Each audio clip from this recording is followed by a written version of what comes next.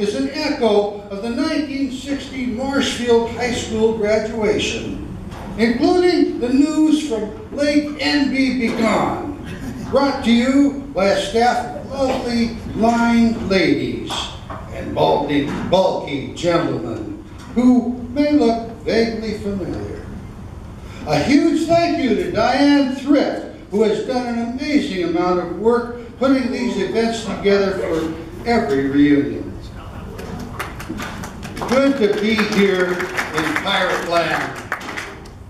Just a note to those of you sitting in the back. There are angry ducks,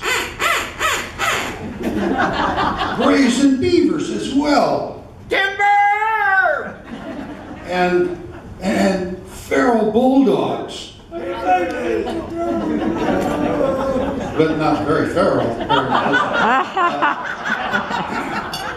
In the area. So if you feel something cold and shaggy kind of snuggling up to you, you may want to take measures. Push up your glasses, turn up your hearing aids, pull up your Depends thong, but especially make sure that your walkers are put together in a defensive line behind you. Such a delight to be here on the Oregon coast, where the pace of life is easygoing and foggy.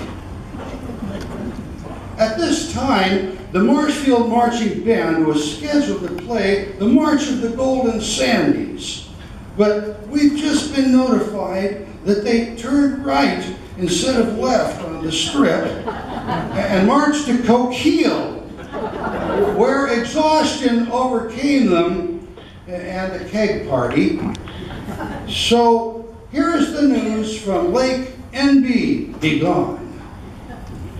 It's been a quiet week in Lake NB Begone, but the fog has lifted and we're glad to have our 3 days of summer right now. Although summer is the hardest season for Lutherans. The summer vacation has been a source of extreme misery and anguish over the years because when we are brought up, we're directed to answer in a non-assertive way whatever you want when asked, where do you want to go? Someone finally decides, and we spend 2 weeks on the edge of despair in windy, rain-soaked Tillamook, eating cheese. But we are better people for it, although a few might have become closet Unitarians. We are glad to have this abundance of sunny days, but we are looking for some drizzle to end this drought so we can reminisce about our graduation in the moist style to which we have become accustomed. When the class of 1,960 marched into the auditorium, there were little bursts of light as flashbulbs exploded. And Lutherans who hadn't expressed sentiment for years were blubbering. It was like prisoners of war being released from a concentration camp. The prisoners were the parents. Graduation night is as close as Lutheran parents ever come to outright passion. Although we suspected that some of the younger teachers at Marshfield, like Mr. Bunyard and Mr. Teese, just might feel a spark of emotion, or at least excitement on occasion. One Saturday night, I was parked up on Moonlight Lane, overlooking the picturesque log booms on the mud flats of a slough, whose name has been lost in the foggy recesses of my Swiss cheese mind, with a girl who will never be forgotten. When the lovely history teacher, Miss Morgan, of half Hawaiian descent pulled up beside us in a red convertible with a male companion and proceeded to actually kiss him. Now that was news that could not wait. And I put on my dad's old Ford into gear and drove my date straight to the Dairy Queen, where we proceeded to spread the word that passion was alive in the older generation, and that some teachers might be human after all. As the graduates and their parents settled into the auditorium seats, our much-loved principal, Mr. Schellenbarger, took up his site by the podium. Now, every previous year, the seniors had played some sort of practical joke, so Mr. Schellenbarger and all the teachers sitting on stage were on the watch, especially Mr. Stiles, who was worried that his car, an Isetta, would be run 4 feet up the flagpole again by a gang of senior football players, including Norm Brewer, Roger Hillman, Hank Wendell, Clyde Thrift, Dick Shanley, Jerry Weekly, and Tom Erdmann. Rumors had abounded, but Mr. Stiles never was about to point out the culprits, as the team was doing so well that the entire town would have turned out to put him up the flagpole. The teaching staff was scanning for bulges in people's pockets or any signs of suspicious activity.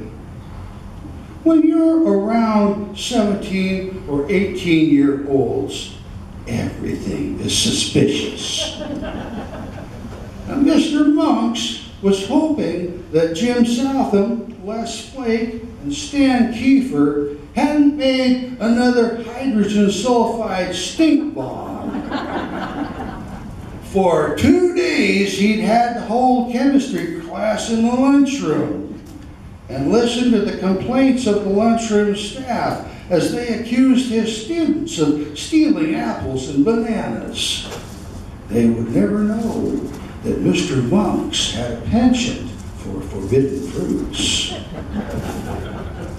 When Mr. Stiles wasn't thinking about his car up a pole, he was terrified that Mike Demick, Bruce Sandberg, and Steve Fitzwalder had filled his desk with garter snakes one more time. In the fall and spring, after church, a favorite Sunday afternoon pastime of his students was to go up the Coos River to a wide spot where they swam in the summer to collect cardboard boxes of garter snakes. On Monday, they would lay the snakes gently on top of Mr. Stiles' current novel in the drawer that he would open after coming to class 1 minute late. Then, writing the day's assignment on the blackboard and telling everyone to sit down and shut up and get busy. His screams could be heard in the classes at the far end of the hall. Miss Covey prayed that she wouldn't slip on another of Jack Hackett's banana peels and put her head through the plasterboard wall again. Oh, jeez. It happened. In her seat of honor, at the edge of the stage, the beloved 81-year-old study hall substitute, Mrs. Sigismund, crossed her arthritic fingers in hope that next year's seniors would not play their transistor radios so loudly that they woke her up as she sat at her desk behind the newspaper she had trained herself to hold up for 45 of the 50 minutes of each class. Then, while our counselor, Mr. Bunyard, was admonishing the graduates to strive for excellence, Mrs. Sigismund's head tilted a bit to the left, and whenever Mr. Bunyard would pause for a moment, the little snorts of her snores were audible as far as the third row of the auditorium. Mr. Teese silently thanked God that he would never again, during a silent work period in his class, have Ron Sipe bump into a girl who was so flustered that she got the words over and up backwards when she meant to say, "If you knock me over, you'll have to pick me up."